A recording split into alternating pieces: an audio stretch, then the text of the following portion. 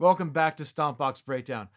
I got a brand new pedal and I just want to get right to it. So let's go.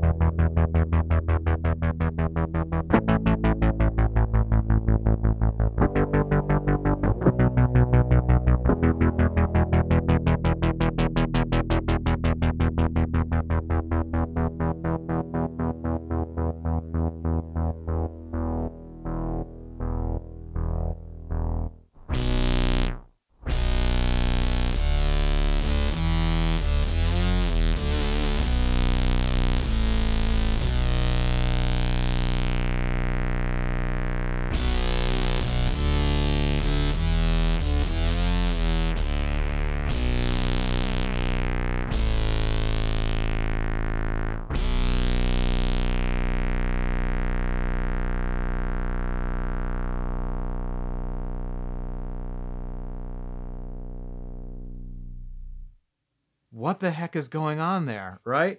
This is the Boss SY-1 synthesizer, and it is a polyphonic synthesizer that you play with your guitar or bass. And you can call it a synth pedal, but I've played synth pedals before, and this is something different. Now, Boss has a long history of doing the guitar synthesizer thing. It used to require a special pickup with its own cable and a gigantic special floor unit that cost a bunch of money and was pretty neat, but maybe not all that practical. Actually, for a little while, I was playing in a band with a guy who had one, and it would just never work right. It would come up with the wrong setting, the volume was off, it would just throw in random notes and ignore other ones. It was actually pretty funny to watch. But science has brought us to the point where we get near perfect tracking without needing a special pickup. And this is sort of the simplified greatest hits version of the SY-300, which in and of itself is a simplified version of the SY-1000. Those more expensive synths give you a lot more knobs, a lot more buttons, and nice big displays. On the SY-1, you get 6 knobs and no displays. And yet somehow, it just works. Here's how it works. You start out with the type. And there's lots of types, and some types have 2 notches on here, like lead. Let's take the second lead setting. These tend to be your basic synthesizer sounds, like sawtooth waves, square waves, all that good analog stuff. Then we select the variation. And just going through the variations,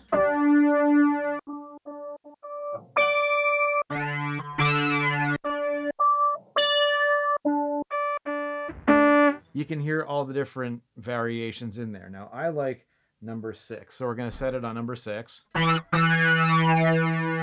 So now we've got lead number 2 as our type and variation number 6. And now let's talk about these knobs right here, the tone, rate, and depth. Do not dismiss them. On a lot of pedals, you'll see things labeled like tone and rate and depth, and you'll say, okay, I'll just park them in the middle and I'll get a pretty good sound out of it. On this pedal, they are used to control various parameters of the variation that you brought up. So you really got to play around with them and find out what they do. So on this patch, all right, it's got that extra little something. It's got that envelope note that brings out like a second note that goes up and down. And on this particular patch, by bringing up the depth knob,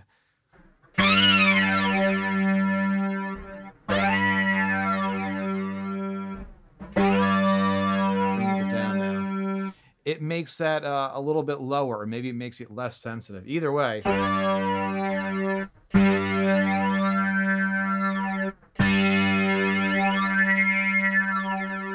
it adjusts the parameters of that second sweep. Now, not every patch has that second note doing that crazy thing. So that knob is going to control something different on a different patch. Same thing with the tone/rate knob. It does different things on different patches. And you can actually download a sheet that lists all of the variations and what the knobs do for each one of them. My advice, in the time it would take you to read the name of the thing, you could just be playing with it and figuring out what the knobs do in your own terms. So just do that.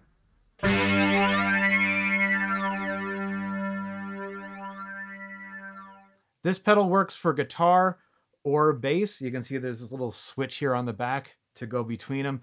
Everything you're hearing here, I'm just recording directly out of the pedal into a recording interface. I'm bypassing any sort of guitar amplifier. If you want to amplify this for a practice live gig or just messing around or whatever, I highly recommend you plug it into a bass amp or a keyboard amp or a PA, something meant for a wide range of frequencies. A guitar amp, it might add some coloration that you don't like, or some of the sounds this thing makes might honestly not be all that healthy for a guitar amplifier. So you've been warned. Here's a feature that you just gotta know about: the parallel effects loop. Obviously, you want clean, unaffected guitar going into the pedal so that it can do the best possible job at tracking those notes. But what if I want to affect my guitar signal without affecting the sound of the synth? Well, that's what this parallel effects loop is for. You throw a pedal in between the send and the return, and then you mix those two, the dry and the effects signal, with the knobs all the way on the left side there. So if I pull up the bell setting, variation 7, I could get something like this.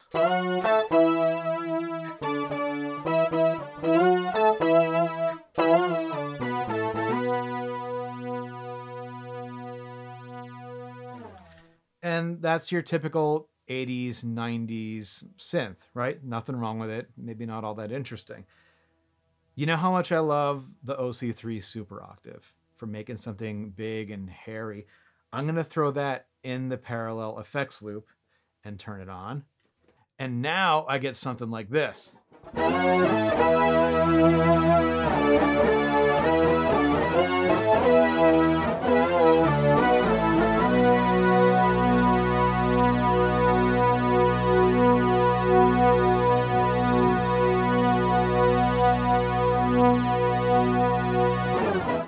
Another great feature of this pedal is the sound hold function. So I can play a sound or a sequence and it will play, but if I hold down the pedal after it starts playing that sound, it'll hold it.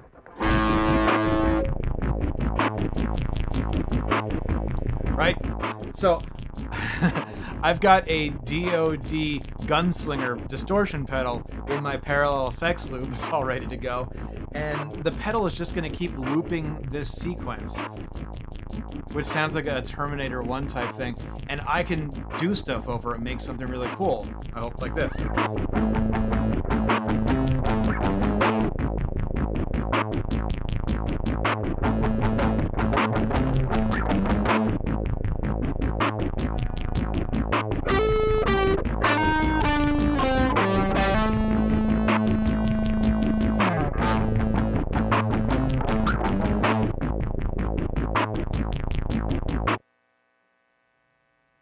Come on, that's fun. All right, one more thing. You can plug foot switches into this pedal, so you get dedicated switches for the sound hold, tap tempo. You can even make the patch jump an octave like this.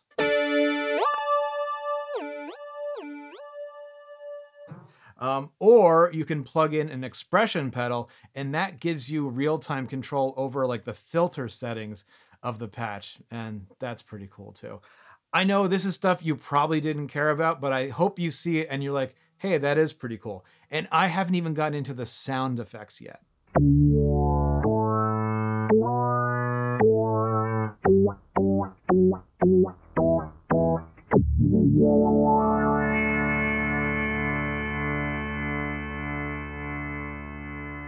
I am just amazed by how much they're able to fit into a single compact pedal like this. I'm also blown away by how much control it seems like I have, given that it's just 6 knobs. I mean, you know what other pedal had 6 knobs just like this? That's right. So maybe you're in a band with a song that's just begging for a synth solo or some strings behind the chorus. I don't know. If you want to expand your sounds that you're capable of and you're okay with having to fiddle with the knobs in between songs or sets, this could be just what you're looking for because it's plug and play. Or maybe you're just the kind of person who likes creating new noises and soundscapes. I mean, the other night I spent hours messing around with this and my Caroline parabola tremolo, somersault modulation, kilobyte delay, and meteor reverb. I just really like Caroline pedals. But let me tell you, that was a spiritual journey. Kids, don't do drugs. There are all the mind altering substances you need right in here. Okay, maybe not. But you see what I'm getting at. There's a lot going on in this pedal, and I almost expect it to weigh like a whole lot more than it does for some reason, because it just feels like it's full of good sounds. I definitely think this pedal will make a lot of people very happy. And hey, speaking of making people very happy, it would make me very happy if you would click on that subscribe button somewhere down there. That way you'll get notified when there's a new video that I've put out, and I can keep making these things because I enjoy making them, but I want to know I'm making them for an audience. So hopefully I'll see you on the next Stompbox Breakdown.